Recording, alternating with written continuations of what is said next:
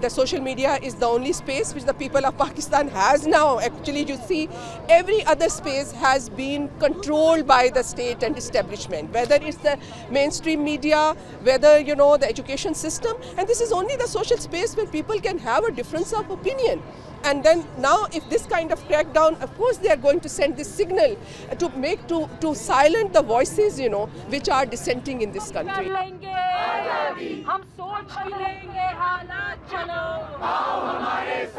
We shouldn't sit down quietly and allow this to happen.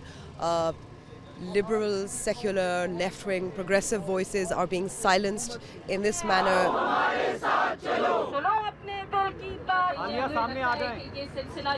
It's beyond our comprehension why this continues to happen and why we have to show up here day after day just asking for the state to fulfill its constitutional obligations.